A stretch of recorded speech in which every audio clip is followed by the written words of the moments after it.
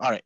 So, okay. Building trades, plumbing careers. Like I said, we do a little bit of everything. We do carpentry, we do masonry, we do electrical, but mostly our focus is on plumbing. Okay.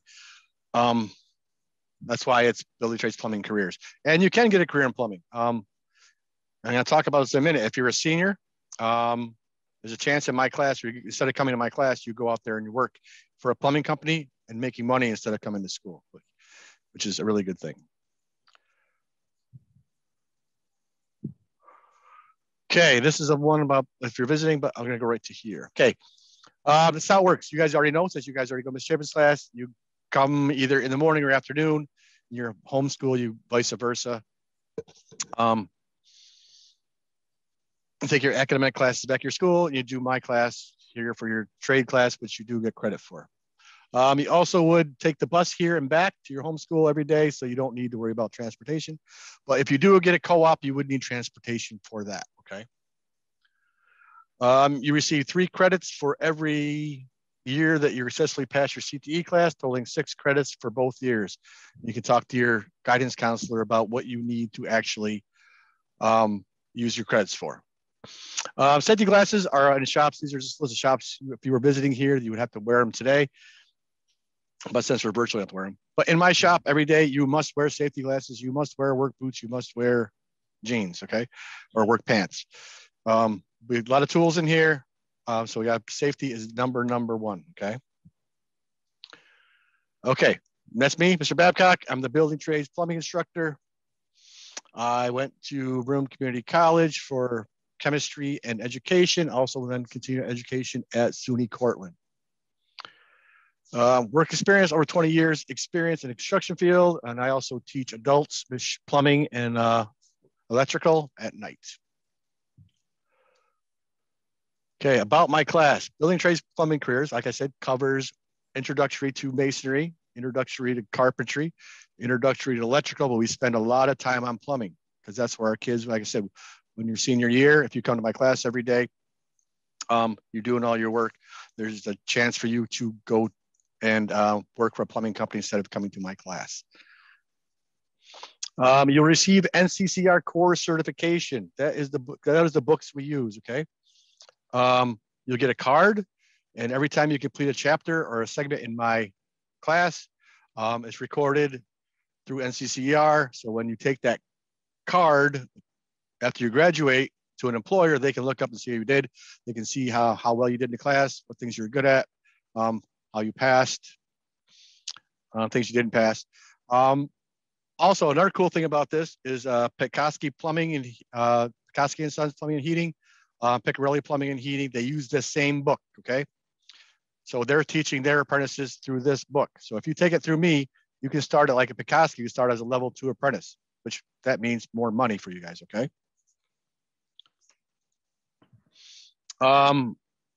You material that we covered in classwork. So when you come in here, we do classwork about and bookwork, and you have performance tests. So we're talking about floor framing. I might do a lesson on it here. We'll have some questions on it for bookwork, and we'll actually go out there and we'll frame that floor, okay? We also cover safe use of hand tools, power tools, and commonly used in the trades. Non-traditional occupations. People sometimes think that the trades are a man-only thing, which is not true. I have 6 girls in my classroom this year. I've had girls in my class every year. I've got girls in my class working at co-ops. I got one working at J&K Plumbing and Heating right now as a plumber. She's doing very, very well. I have another girl working at FW Web. That's a plumbing supply place, and she's doing very well there. Okay, so it's not just a male trades anymore, so I don't want you guys to think of that. And don't let anybody discourage you if this is something you really want to do, because there's lots of opportunity for employment out there, okay?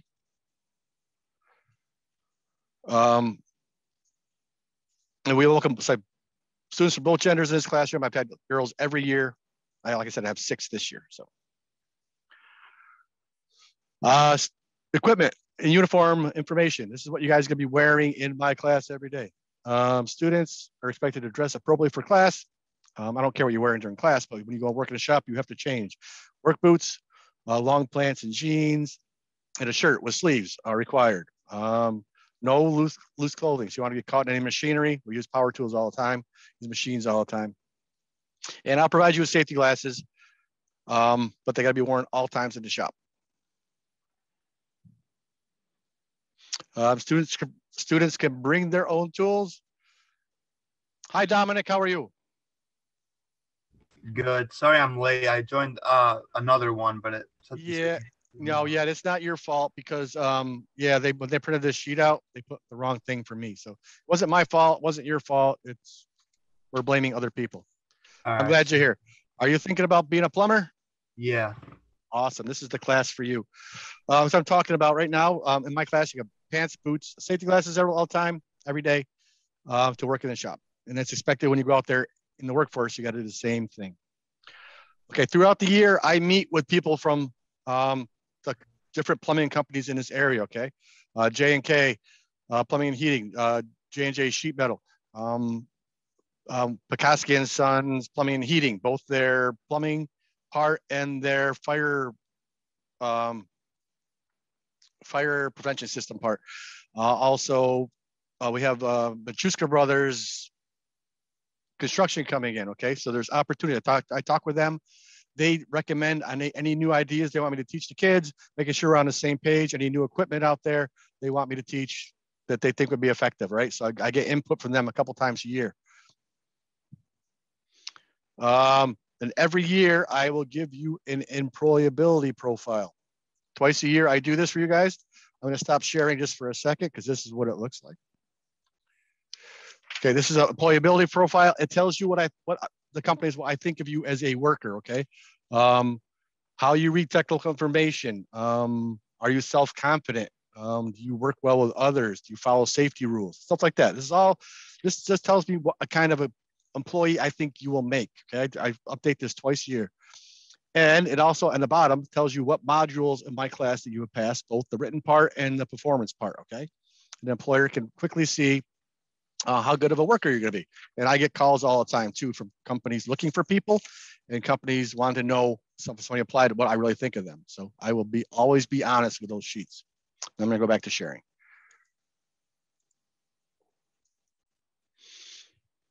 Okay, so twice a year I fill out those documenting the school skills, progress, achievement, and class that you for that period. So as we go through my class 2 years, by the second year, all those numbers should keep going up. Might start out as a 2. By the time you graduate, hopefully it'll be a 3 or 4.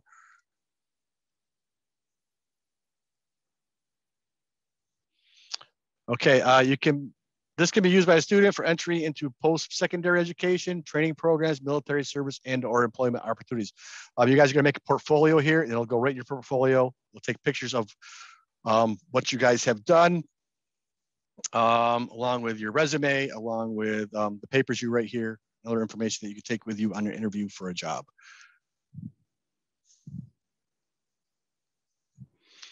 Okay, you get, like I said, you get integrated credit. You get credit for English language arts, math, or science.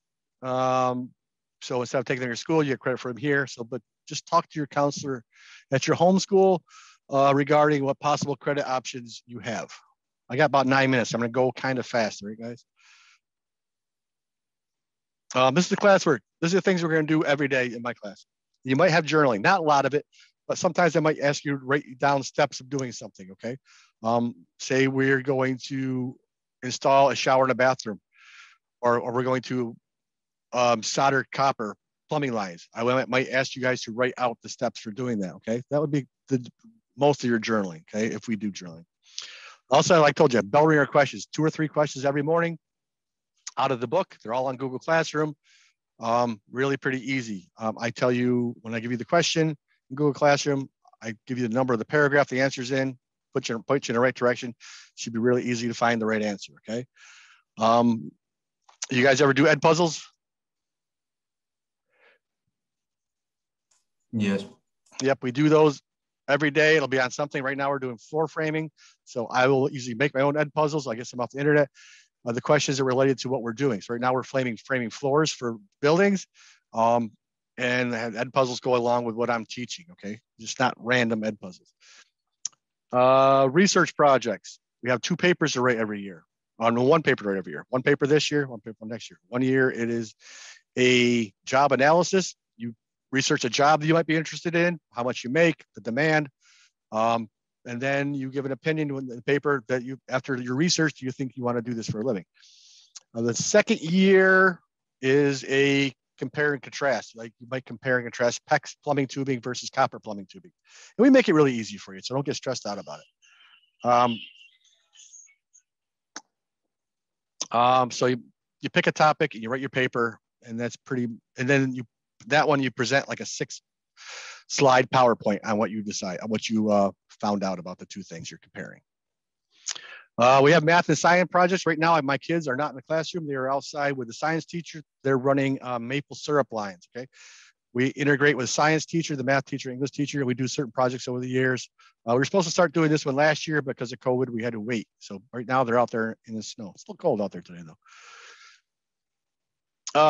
We also have trade projects for every section we're doing, whether it's plumbing, we have copper pipe projects, steel pipe projects. We have that go along with what we're doing.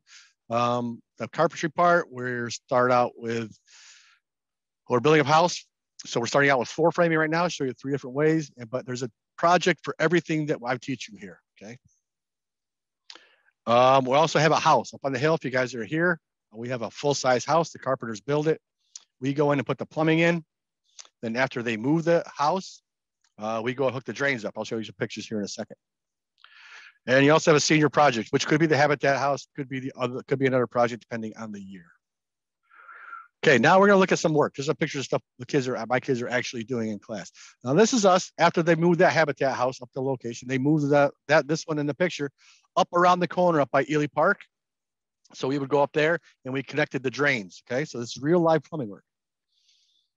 And there's our student did the same, hooking up the drains. There's another one, 2 more guys. Okay, so we go up there, work as a team. I might take 6 of you at one time.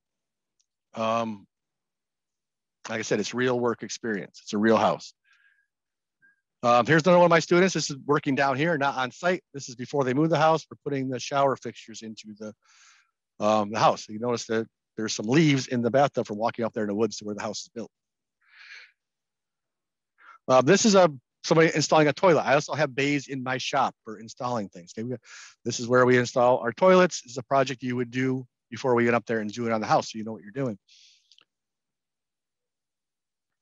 Here's the house is from a couple of years ago. This is their build. This is starting building their small house. This is their part of their floor system. They got your sill joist, or your sill plate, your rim joist, and there's like a pretend girder through the middle. They will do floor joist in there next. The boy in the yellow, he's graduated 2 years ago. He is in the carpenters union. Like I said, my class did a little bit of everything. He decided he liked the carpentry best. He hired him right out of my class into the carpenters union. He's doing very, very well. And here's another 2 students. They are working on a floor system. They're actually putting their floor joists in. Here's a house a little farther along. We got show you how to frame door openings, window openings. I show you how to lay out and cut rafters. We do roofing. So you get a little bit of building the whole house, okay? Depends on the years how far we get with these. There's a picture of a student. He is doing some electrical work. We do electrical wiring in here, residential. We do switches, outlets, 3-way switches, 4-way switches, GFCI outlets. You get about 10 weeks of that in this class. So if you decide you like that, there's a chance you get to electricians union. And it's also, we do some masonry in here. This is students over there in the masonry classroom. They're learning how to work with block. And some of the guys who took that really, really like that. Actually, one of my kids from last year is in the Masons Union right now. And here's another outside project. We do outside projects. We might work on a baseball field somewhere, like on a field trip.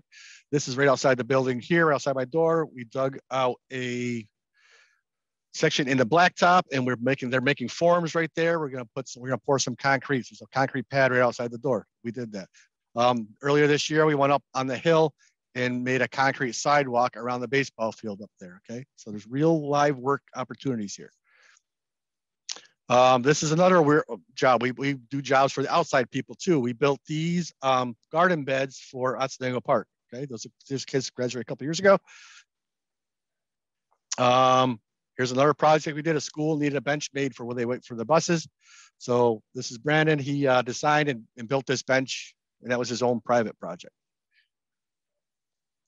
This is another outside job we do. This for a 4-H, girls doing a 4-H project. This is her big project for when she's done. We're helping her. We're the masonry, not the masonry team. The welders are helping, the auto body are helping, and we're helping. We did the wiring. We replaced the floorboards. We put on that whiteboards on the side. We replaced that.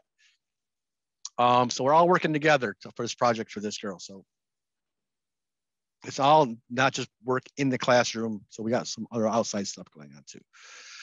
Do you guys know about Skills USA? Anybody ever heard of it? I got like 2 minutes. So I'm just gonna go quick. Okay, so I got 2 minutes. I send kids every year to Skills USA. 3 kids. One, I got 2 plumbers that go. Usually my 2 plumbers take first or second regionals. And then one of them is going to go to states as Teamworks, where you work with an electrician, a carpenter, a mason, and a plumber are going to work together to build a project. Okay, that's a Teamworks project. Also, I send a carpenter's assistant. Right now, this one, he's building a a dog house, but the projects change every year. You work with a carpenter to build something, okay? And I also send a plumber. This is Will. He graduated a couple years ago. He finished 4th in the state, okay? So there's some PVC in there. There's some copper work in there. And if you do win states, you go away for a week. I think it's in Nashville. They might have changed the location, but and they give you like $500 spending money, and you go to like parks and you go out to dinner, and it's kind of a cool thing. It looks good on a resume. All right, certifications you get. You OSHA 10. I'm a certified OSHA instructor. You get OSHA 10 for me. We do the NCCR I talked about. You do Hilti training, which is powder actuated fasteners, where you shoot fasteners with 22 blank cartridges into concrete or steel. PEC certification, man lift certification, and forklift certification are all part of here. The co-ops I told you, instead of coming here as a senior, and I go quick, you can go work for these companies, J&K Plumbing and Heating. They've got like 7 of my kids this year. I could have had more. Pekoski and Plumbing and Heating doesn't have anybody this year because they didn't have anything local right at this time. FW Webb has one of my girls there. J&J Sheet Metal is looking to start people soon, and Mark Chuska wants 10 people to start. So there's opportunities out there. And you go making like $11 an hour instead of coming to my class, and it's a foot in the door to a career. Like if they like you, you're doing really well, you go in there every day, you're doing what they ask you to, you can get one of their apprenticeship programs. And that means you might start out like $12, $13 an hour, but every 6 months you're getting a raise. By the time you've got your apprenticeship done, you're making good money. All right. Okay. You also get college credit. I got people in. Sorry, guys. The guys that got here late. Let me talk to you real quick. And you guys are here for the first part. You guys have any questions for me, like Destiny, Dominic, or John? No, I'm good. Okay. So if you have any questions, have your counselor maybe come in and talk to me. Any of you guys think this might be something you want to do? Yeah. Okay, awesome. All right, so good to meet you. I wish this wasn't as screwed up as it is and have the wrong link, but at least I got to talk to you a little bit. If you guys, well, Destiny and John, if you have any questions, you guys are here. You can always talk to me about anything you want. And Dominic, I'm sure you can get my email if you need anything, any questions you want to ask me. All right, thank you. All right, you guys have a great day and go on to your next meeting.